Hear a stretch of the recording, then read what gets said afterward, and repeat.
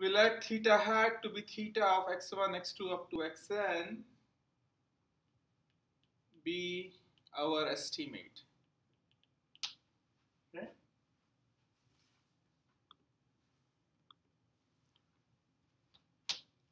We define minimax risk as follows. There is some loss function d between the estimated value and the true value. This could be perhaps a squared error, right, between the estimate and the true value, or any other distance function. We take the expected value of this with respect to p. If you fix p, theta of p is fixed, but theta hat is random because it is a function of the samples which are generated IID from the same distribution. Then what we do is we take the supremum over p. So we look for the worst case distribution that maximizes this expected error between the estimate and the true value. And then we try to find the best possible estimator. We try to find an estimator theta hat that minimizes this worst case risk. So we have a supremum over p and an infimum over theta hat. And this is defined as Rn of p. Rn of p is defined to be this quantity. This is our minimax risk. N denotes the sample. This capital P, I should make it squiggly p, denotes a family of distributions which we would know. We know that our true distribution belongs to some family. Then we have some estimator theta hat, and we want to know how good this estimator is. And so we look at the worst case distribution in this family that maximizes the expected risk. And then we are allowed to minimize this. So our focus is on lower bounds on Rn of p. Okay. So we want to show that a problem is inherently hard, meaning that we want to lower bound this quantity. Says that no matter what estimator you select, the minimax risk is going to be greater than some threshold. The other part is to develop upper bounds. Typically, you can get upper bound by plugging in any given estimator theta hat. And depending on the problem, you would have some intuition as to what is the right solution. So if you do that, then you can just have to compute the supremum, and that's usually not hard to do. We'll do one or two examples on that, how to compute the upper bounds, but most of the focus is on lower bounds, which is the hard problem. How to provide a fundamental lower bound on this quantity that is independent of a choice of the estimator theta hat. This is where information theory comes in. Okay, so our focus is on the lower bounds. So we'll start with one a simple but widely used lower bound called the LeCam method. So this method is used to provide a lower bound on the minimax risk. And the idea here is that we select any two distributions P0 and P1 in this set. The set could be very large, countably infinite, but we select two distributions, P0 and P1.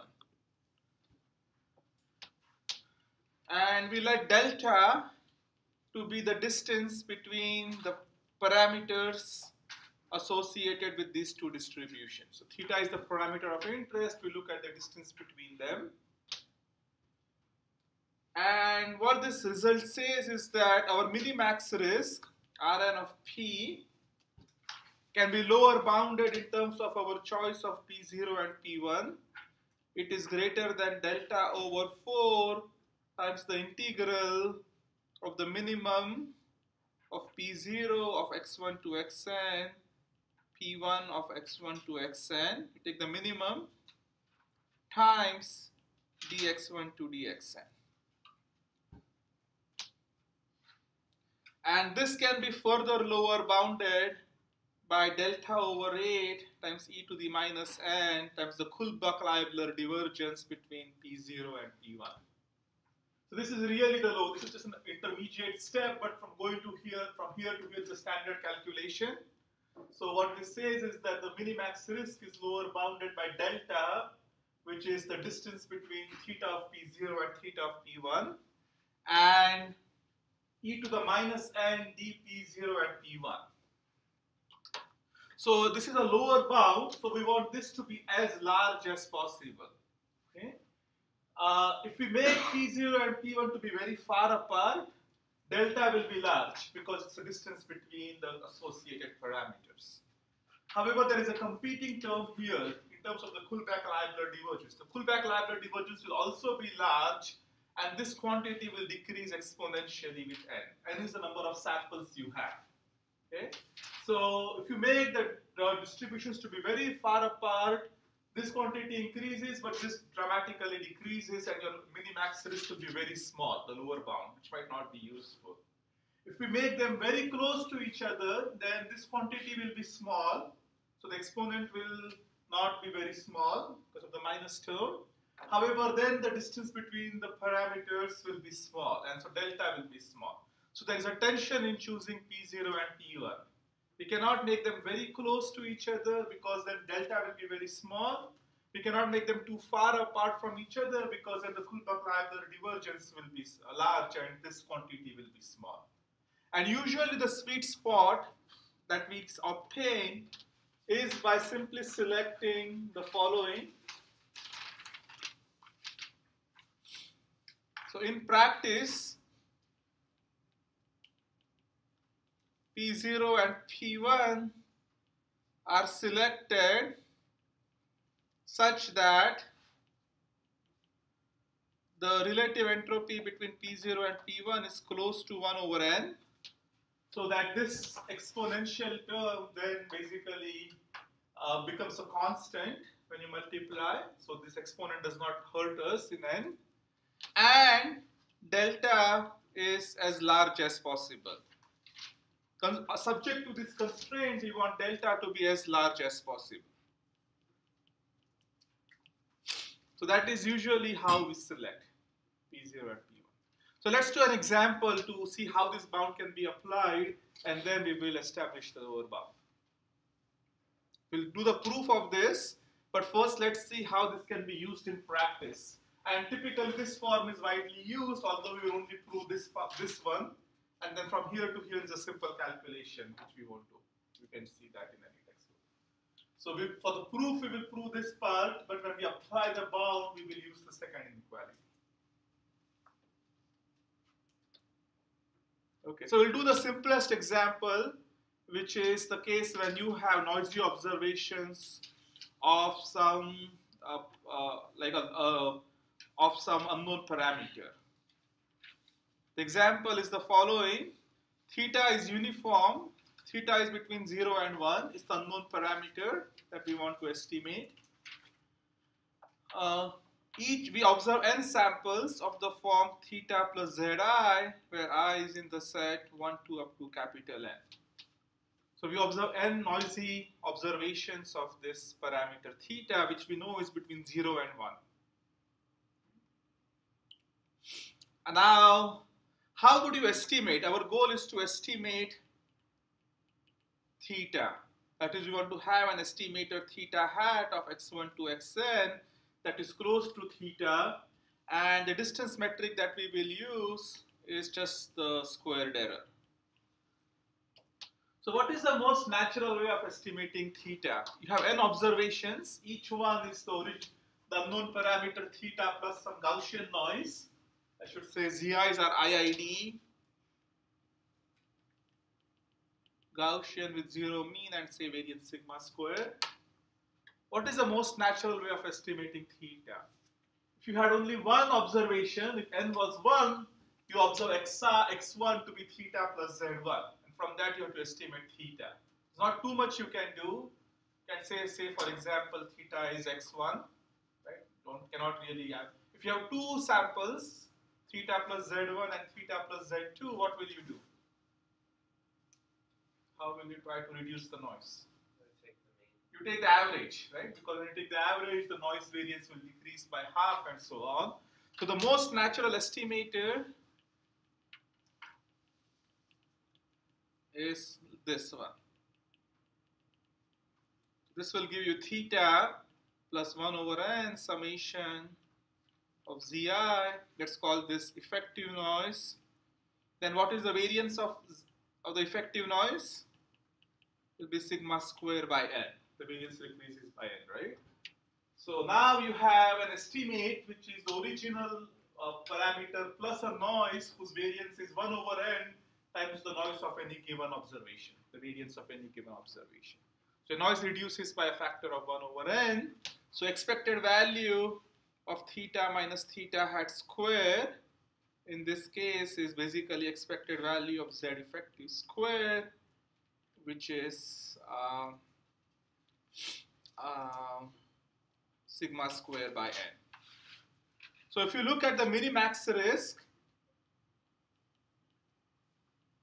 this was infimum over theta hat, supremum over p, or in this case p is theta, supremum over theta, okay.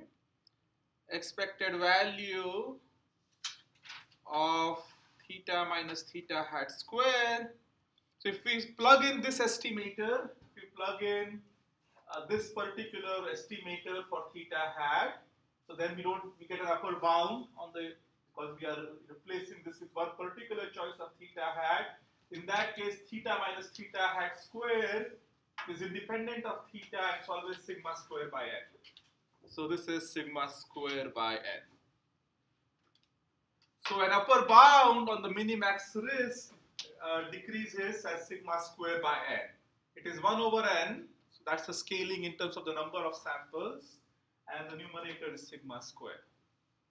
So now we want to establish a corresponding lower bound using the LeCamps method, this theorem that I just mentioned. So what we will do is we will make two guesses for theta, and we will apply the LeCamps method in order to see what lower bound we can get. We won't quite get to this, but we will get at least the right scaling. We will show that the scaling is 1 over n.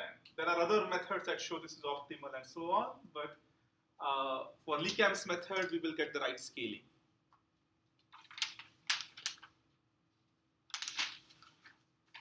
So we'll apply lower bound using LeCamps method.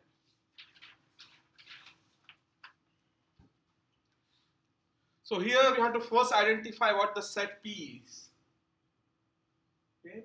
The set P is basically the set of all distributions where the mean is theta and the noise variance is sigma squared.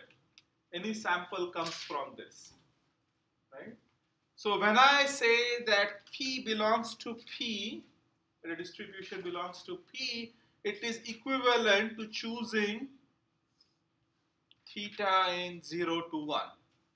There is sort of one-to-one correspondence between the choice of theta and the distribution. Right? So I can write P theta, in other words, to be Gaussian with mean theta and variance sigma square. So now what I will do is I will select two choice values, theta 0 and theta 1, in the interval 0 to 1. The question is, how should I select them? In LeCamps method, I have to select two distributions. So I will select two values in this interval 0 to 1, okay, so that the lower bound is optimized.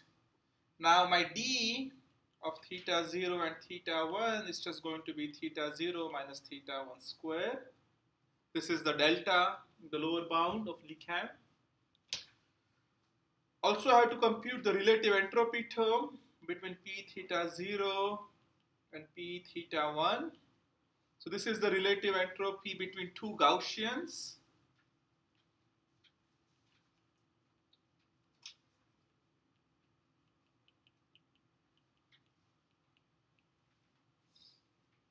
Okay. This relative, so P theta 0 is Gaussian with mean theta 0 and variance sigma square. P theta 1 is Gaussian with mean theta 1 and variance sigma square. So this is the relative entropy term. So what we are trying to do is identify the parameters in the lower bound. This is the lower bound. It depends on the distance between the two parameters we have and the relative entropy term. So the distance here is just the square. Once I fix theta 0 and theta 1, the distance is just the square. The relative entropy requires a little bit more work. It's basically the relative entropy between two Gaussians. And this has a nice closed form expression, just like entropy of a Gaussian has a nice closed form expression. The relative entropy has a nice closed form expression. And it turns out that it is just the difference between the means square divided by 2 times the variance. For any two multivariate Gaussians, there is a nice formula. This is a special case of that formula when the variances are identical and it's a univariate Gaussian where the means are theta 0 and theta 1. So it's a difference between the mean square divided by 2 times sigma square. So you'll just use it. You can do this calculation offline, or you can just look up online the proof. It's very easy. Just plug in the definition and simplify. Okay. So now what we need is, we need to set, according to our rule of thumb, we need to set d p theta 0, p theta 1 to be 1 over n, something like 1 over n. Okay? And so what that means is that we should select theta 0 and theta 1 so that the difference square is 2 sigma square by n. The left hand side is this quantity, so we are setting this to 1 over n. So theta 0 minus theta 1 square is 2 sigma square by n. So the points should be sufficiently close to each other, so the relative entropy is not large. Okay, any questions? So this tells me what this quantity is.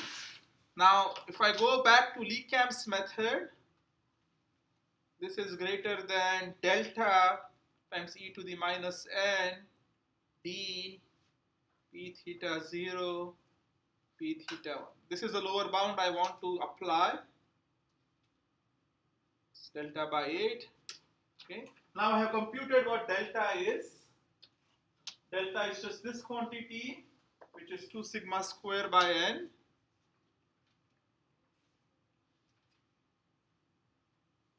And we chose this to be equal to this product to be 1. So this is e to the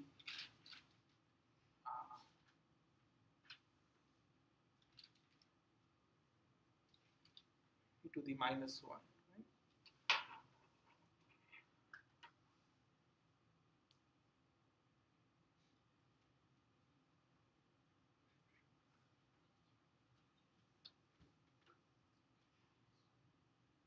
So this quantity was set n times dp theta 0 p theta 1 equals 1.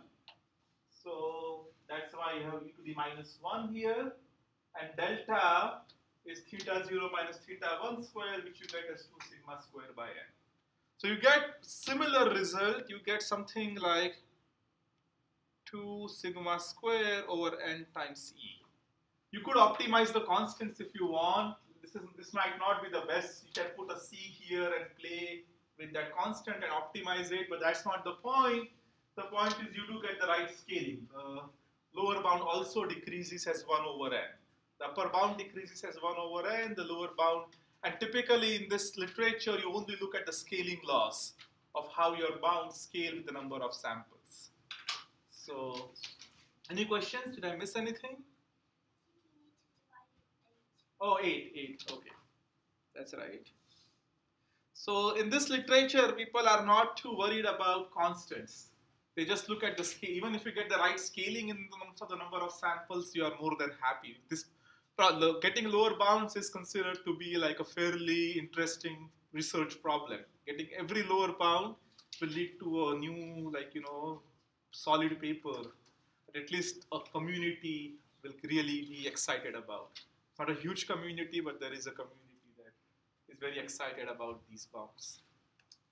Okay, so getting lower bounds for many different, like if you have sort of a nice problem in machine learning, getting lower bounds using these methods requires a lot of ingenuity. This is just a very simple example, and that will sort of create interest. So we'll see how some of these bounds can be. So Rn up to the lower bound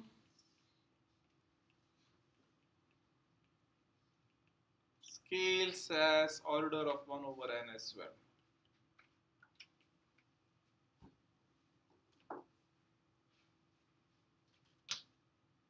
Okay, so now we have seen how the bound can be applied. Now we will prove LeCamps method. We'll prove the lower bound. Next thing we'll do is we'll provide a proof of LeCamps method.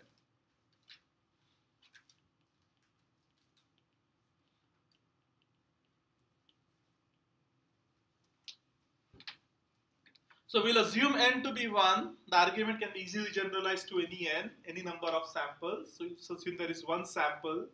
X is sampled from Px. And we will let theta hat to be now theta of x.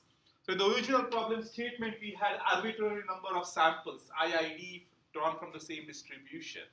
But for simplicity, we just assume there is one sample x drawn from Px and prove the bound in that setting, and the general case will follow immediately. So we'll assume that theta 0 and theta 1 have been selected. So let's say this is theta 0 and theta 1. These are the parameters that we have selected for our lower bound. Let's say the distance between them is delta. Okay, that's the definition. So delta is d of theta 0 and theta 1. And we make some estimate. Let's say the estimate that we make is perhaps here. There is some estimate that we make. Let's say the estimate falls somewhere here, right? It might not equal theta 0, it might not equal theta 1. Now what we will do is, we will define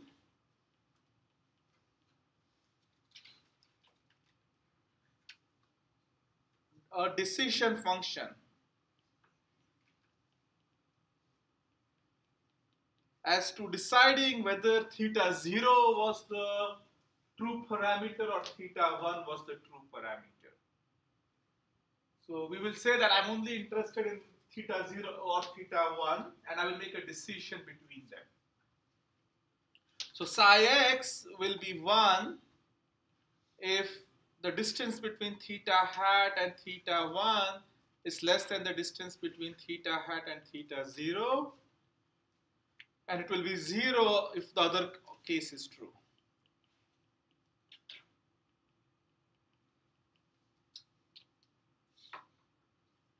So what we have right now is an estimator that estimates theta hat from this one sample. I'm going to convert this estimation problem into a detection problem. So I'm going to make a decision given this sample whether theta 0 is the true parameter or theta 1 is the true parameter. Okay? And the way I do it is I say that if my distance, so I will implement this estimation function, and then I look at theta hat.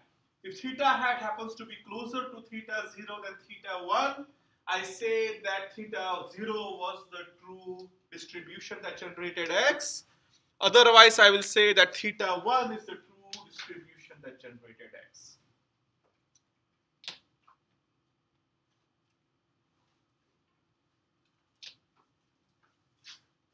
Now, the key idea is that we can lower bound our estimation error in terms of the detection error.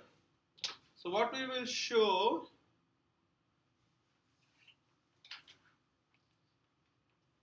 is the following. So let's say P0 was the true distribution. So P0 is basically P of theta 0, P1 is P of theta 1. And we look at the average estimation error when theta 0 was the true parameter. So this is the estimation error we will get between our estimate at theta 0, and we look at the expected error under P0. That is the true distribution.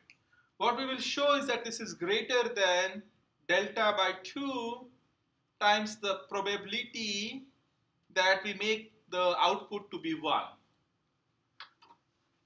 This is what we will show, that the estimation error under P0, meaning theta 0 was the true parameter, is greater than this constant delta by 2 times the probability that P0 is the true distribution, but we make a decision that the output parameter is a 1 instead of 0.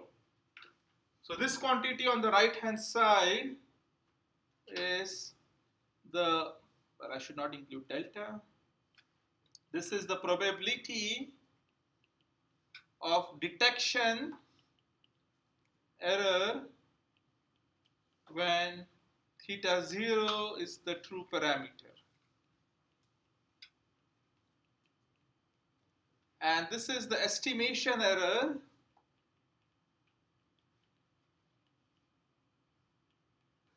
under theta 0. We have no information about the prior distribution of whether it's theta 0 or theta. No, we won't. We don't need it. So we don't even know if actually theta is theta 0 or theta 1 or some other theta, but we'll see why this is still useful. Okay, we are saying if theta 0 was the true parameter, then clearly this is the estimation error. If theta 0 generated x. This is if theta 0 was the true parameter, this is our detection error. This is, I'm going to be wrong. I'm not setting psi x to be 0, I'm setting psi x to be 1. So this will be my error if theta 0 was the true parameter under the detection problem. And delta is just the distance between them. So we will show this. Okay, we'll also show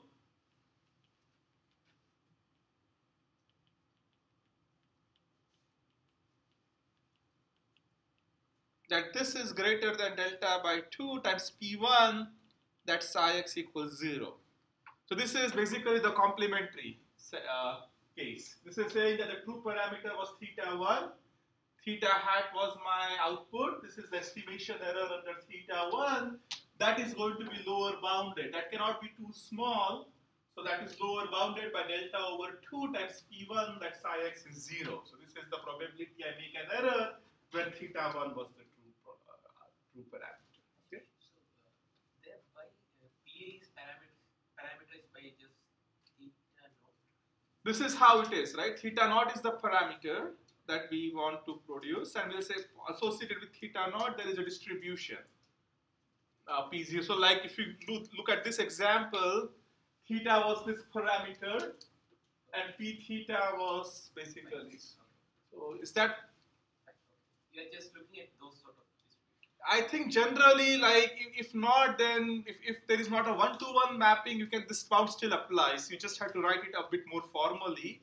But we are interested in theta. Maybe there are multiple p's mapping to the same theta. Is that probably a question? Yeah. Like then I think the same argument can hold. You just select one of them.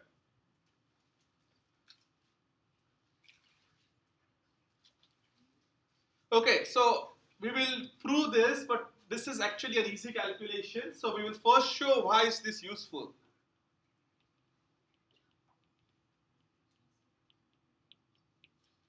So let's go to the lower bound. The lower bound is infimum over theta hat, supremum. Oh, this was the lower bound, right? Now P could be a very complicated set. This P could be very large, it could be uncountably infinite. There is no such thing, right? Now what we do is we select some P0 and P1 in this set P. So then if we just say, instead of taking the supremum over all P, we'll just take the supremum over two distributions, P0 and P1. So I'm fixing P0 and P1, and instead of taking supremum over all elements in P, I just take the maximum with respect to P0 and P1. You can always do that, and that's going to be a lower bound. So what I will do is I'll take the maximum of EP0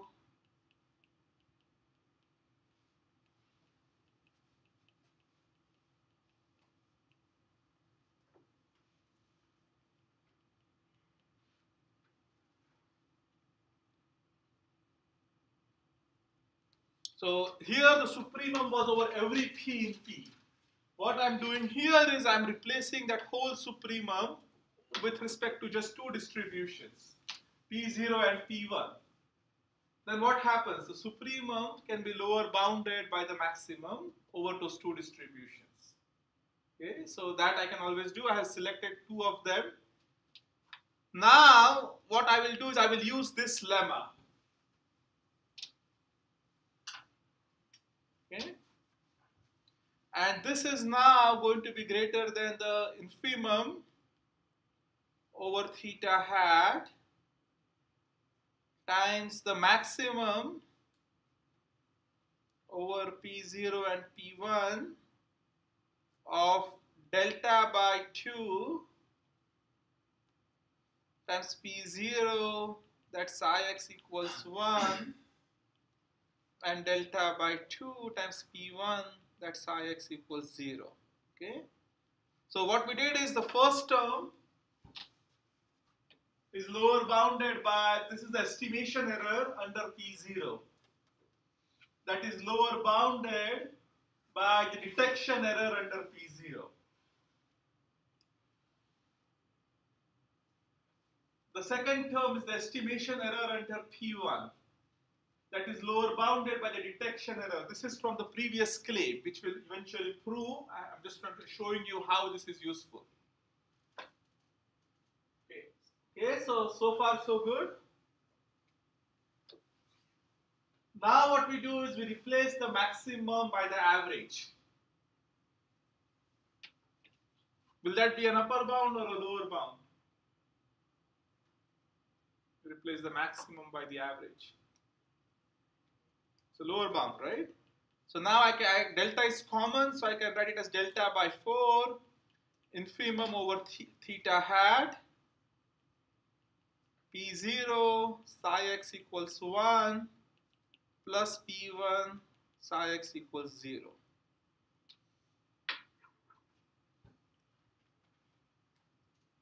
Okay. So now this infimum is a little bit funny, right? I'm first committing to an estimator. I'm committing to the estimator theta hat. And then I'm defining my decision rule based on psi is a function of theta hat. This is how psi was defined. Yeah, psi was defined here. So I should strictly put theta hat here in this as a superscript because psi depends on theta hat. So what I'm doing is I'm saying I'm first going to commit to one estimation function. Then I'm defining my detection rule in this way. And then I'm going to select the best estimation rule that minimizes this sum. So this is sort of a complicated thing. So why don't I just directly take the minimum over all decision functions? Why should I first define an estimation function and then decide my decision rule? So I can do something more by taking the infimum not over theta hat, but the infimum over all decision rules psi. This is more direct, and that is directly allowing me to minimize the quantity of interest.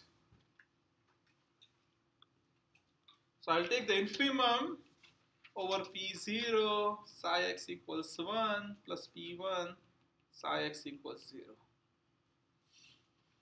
This is clearly a valid thing. I'm just taking infimum direct. Now, not every infimum here can be expressed in this form, but so I'm taking an infimum over a larger set here, and that directly affects my decision rule. So this is clearly a valid thing to do.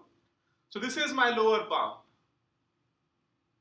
I have x which is drawn either from P0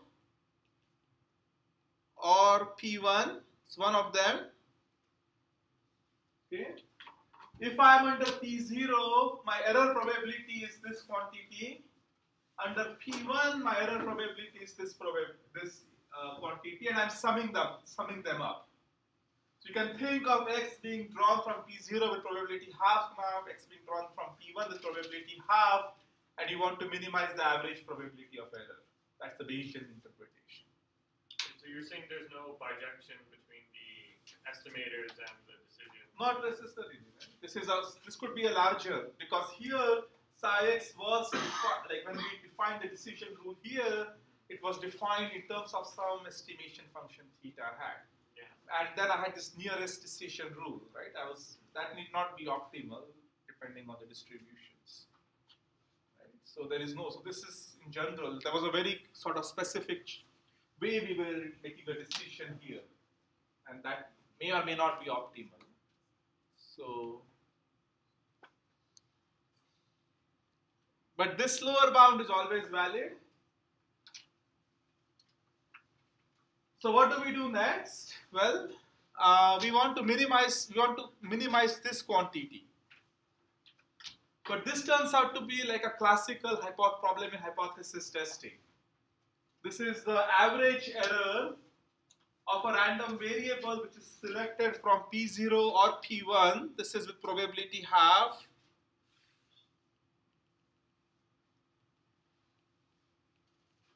And we want to minimize the Bayesian error, the average error probability.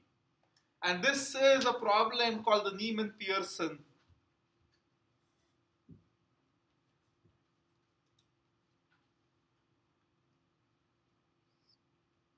The Neyman-Pearson rule minimizes this quantity. So I won't do the proof of it, but I'll just show you the visually how it looks. Imagine that this is P0 and this is P1. And this is x. Okay. So imagine these are the two distributions. Okay. You sample x either from P0, or if you sample from P0, this will be your output, like your distribution will be this. If you sample from P1, your distribution is this. Now you don't know which one was used to sample, but you want to now compute a decision rule to minimize the average probability of error. So you get some x somewhere here, maybe you get an x in here, and you want to decide whether x came from P1 or x came from P0 with the aim of minimizing the average error probability. And the decision rule is fairly natural and intuitive. You basically partition the region like this. Wherever P0, this is the region where P0 is less than P1. This is the region where P0 is greater than P1. Wherever P0 is less than P1, you say that psi x equals 1. The decision rule is 1 because P1 is more likely than P0 in this part. And wherever P0 is greater than P1, psi x will be 0.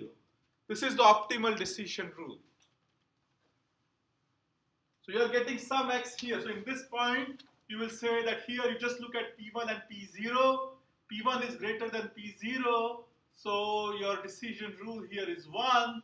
If you get a point anywhere to the left of this line, psi x will be 0 because P0 is greater than P1. You just look at which probability has, whether P0 or P1 has a higher value, and you make your decision based on that. In that case, can anyone tell me what this quantity will be? This is what we want to bound. So this is the optimal decision rule. So the point here is that solving for this infimum is easy. You know what the solution is from Neyman-Pearson lemma. Like this infimum becomes easy, and it says that you at any given point just check whether P0 is greater than P1 or P1 is greater than P0. and select the sort of hypothesis which has a higher probability at that point. Okay. So now we want to know what this quantity is. So this is the probability that you make an error under P0, if P0 was the true sort of distribution. This is the probability that you make an error if P1 was the true distribution. So can anyone tell me geometrically what this quantity is in this plot? The area under the These two, right? Yeah, so P0 psi x equals 1 means that you are somewhere here, you are to the right of this line, and centered by P0. So it's this quantity here. Okay. P1 psi x equals 0 is basically this quantity up here. So this quantity is the integral over all x. We take the minimum of P0 of x and P1 of x dx. So you go from over all x to the left of this line, the integral you will be integrating with respect to P1, which is a smaller event, which has a smaller probability. To the right of this line, you'll be integrating with respect to P0. So you could equivalently say that you integrate over all x and integrate the minimum of P0 and P1 of x. This is the same thing. This is the actual error probability you get for Neyman-Pearson. So if you take a class in detection and estimation theory, you will prove all these results. You will prove the optimality of Neyman-Pearson from first principles. Here I just give you an intuitive sort of idea of why this is sort of the right rule to use and why the error probability is given by this. Now if you had n samples,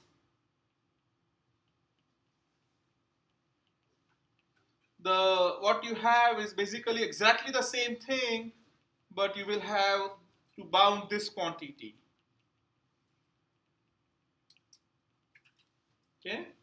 And this will be the integral of the minimum over P0 of x1 to xn, P1 of x1 to xn, dx1 to x. So everything just generalizes immediately.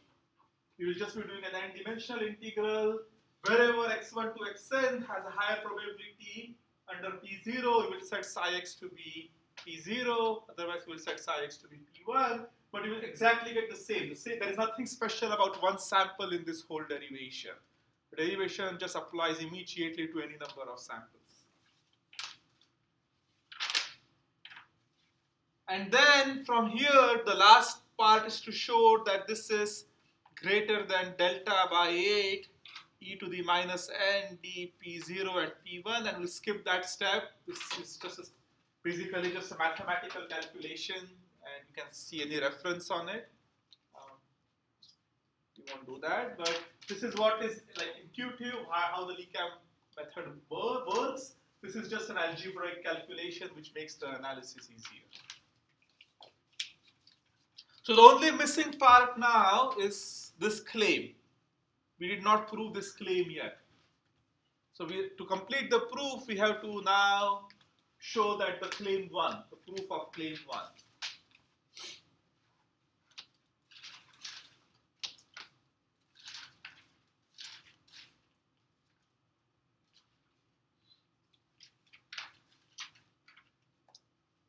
So we want to show that the expected value of d of theta hat and theta naught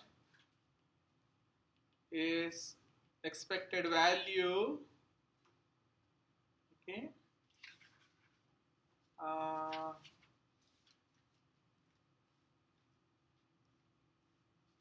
so what we do is, first we want to show that this is greater than delta by 2 P0 psi x equal to 1.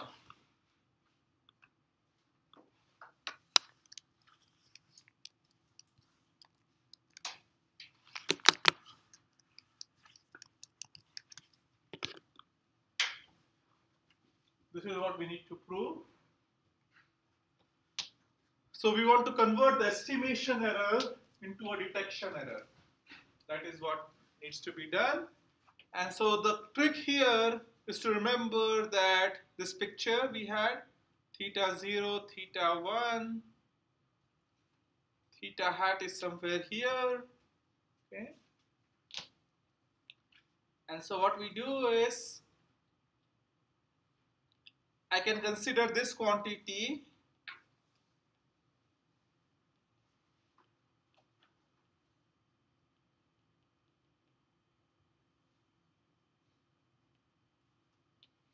and this is a lower bound on the left hand side. Why is this a lower bound on the left hand side? So I want to take this expectation, but I multiply it by an indicator function. The indicator function is 1 if psi x equals 1, it is 0 if psi x equals 0. Okay, so this is clearly less than or equal to 1 every time. So if I multiply by something, I get a lower bound. And now you just integrate x. This is d theta hat of x theta naught 1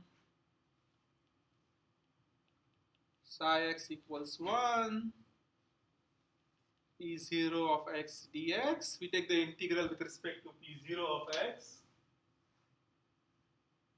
because that was the distribution that generated x. So this is the integral.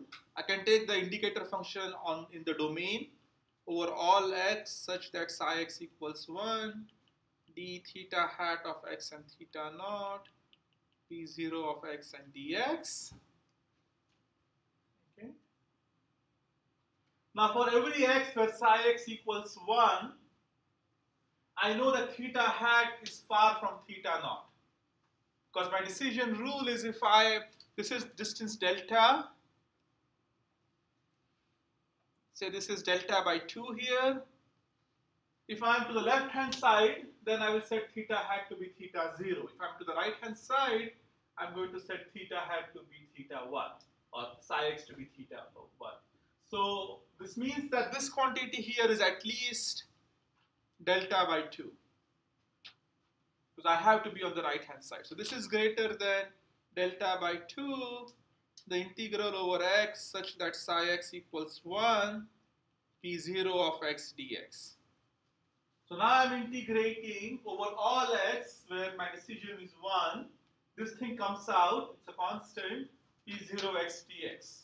But this is exactly the probability of error. The integral is exactly p0 that psi x equals 1. This is the probability that I make a decision to be 1 under distribution p0. And the same way we can prove the other side. So this basically now concludes the proof of the Lee-Cam method. Is delta the square of the distance or the distance?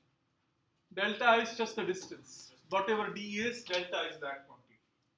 Okay, I see. And so why isn't it equal to delta? This thing? Yeah. Because if you are anywhere in the right, you will declare psi x to be 1. Okay, all right, I see. So it's lower, it's at least delta by 2. If you are at the boundary, it's delta by 2. If you're to the right of it, you're going to the left of it, the distance is small, but that's not included in this product. The product will be 0 there, so that's all there is. Okay?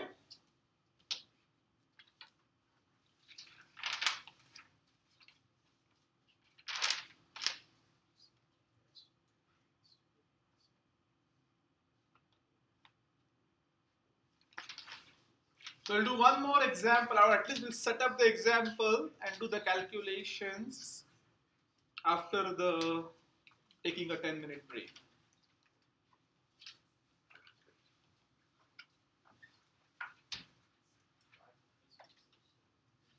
Any questions before we move? Okay. So imagine that you have n examples, x1, y1, x2, y2, up to xn yn sample IID from pxy. Here px is uniform in the interval 0 to 1. P of y given x is Gaussian with some mean mx and variance 1. So you observe n examples, x1, y1, x2, y2. Each x coordinate is uniform between 0 and 1, and each y given x is going to be sampled from a Gaussian with a function mx. Mx is also unknown to us, and variance 1. Depending on x, you have a mean mx. Now we will assume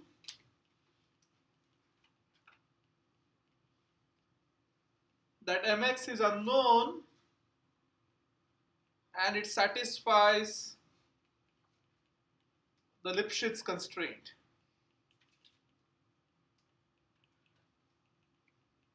That is, if we look at the difference between my minus mx, it's going to be less than L times y minus x. The function does not change very abruptly. This is like saying that the first derivative is upper bounded by L as well, if the function is differentiable. Okay. So this is the setting, and let's simplify it a bit. We'll later, when we do Fano's inequality, consider sort of the more general case. But for Leckam's method,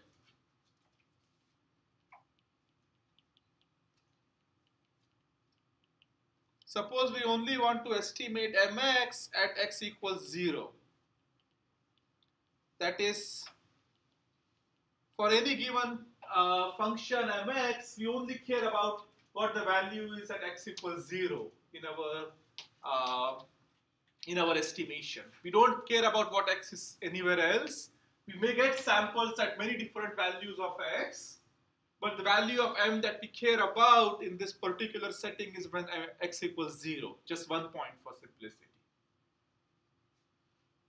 And d of we'll take the absolute error. Okay.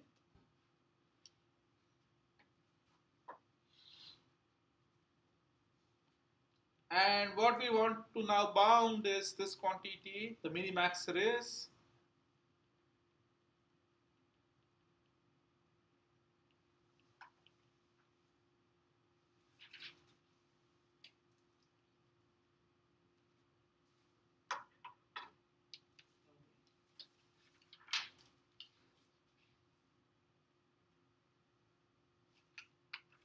So what this requires us to now do is to find two functions, say find m0 of x and m1 of x. We have to now come up with two functions. Okay. These functions have to be sufficiently far apart, okay, so that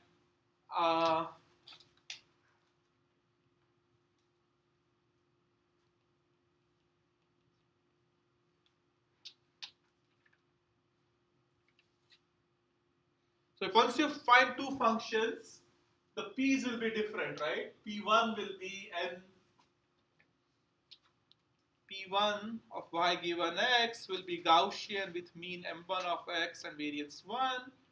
P2 of y given x, or I have P0, yeah, I have P0 of y given x will be Gaussian with mean m0 of x and 1. Now our delta, which is the distance between, say, theta of m0 and theta of m1, this is our delta. That is going to be just m0 at 0 minus m1 at 0. So m0 and m1 are some functions between 0 and 1, right? So m0 might be, I don't know, some function like this. That is Lipschitz. m1 might be some other function. This might be m1. We have to fix these two functions. Now what we care about in this setting is the gap between m0 and m1, at the point, at the origin. This is our metric. So let's say this was M0 started at 0, M1 starts at epsilon. So the distance between M0 and M1 here is at point 0. Our estimator only looks at the value at x equals 0. So this thing here in this case would be epsilon. Okay. At the same time, we want the relative entropy between P0 of xy and P1 of xy to not be too small. It should scale as 1 over n. So you can make this large, you can make this gap large, you can make M1 somewhere here, M0 somewhere here. That will make this distance large. But then you also want the relative entropy between these two to scale as 1 over n. The question is, how do you now wisely pick M0 and M1?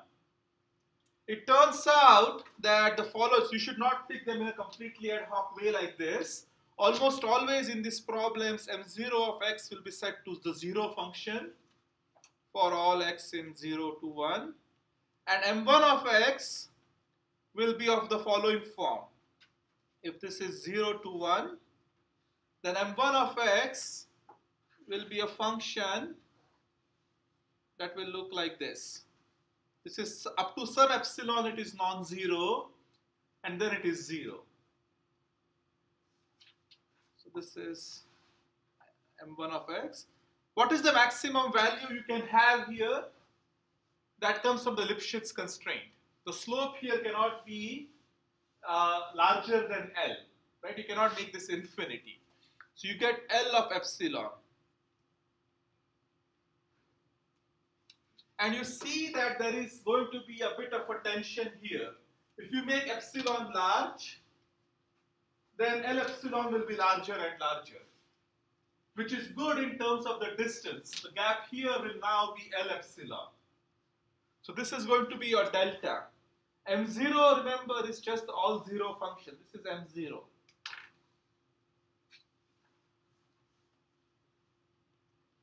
Right? So the gap, your delta, is this quantity. This is the distance between M1 and M0 at point 0, the point where we care about in our minimax series. However, if you make epsilon large, what is going to happen? M1 and M0 will be considerably different from each other. And that will hurt the relative entropy term, because the relative entropy has a mean of M1 and M0. Right? The distributions have a mean. So if you make epsilon large, M0 is going to be further away from M1. And as a result, now what we need is that the distance between the two distributions should scale as 1 over n. And so epsilon will be selected so that it is not too far away, such that the relative entropy here scales at 1 over n. That will tell us what epsilon to select. That will in turn determine delta, and we can compute the Lee-Camp's bound. Okay, so we'll do this calculation after the break.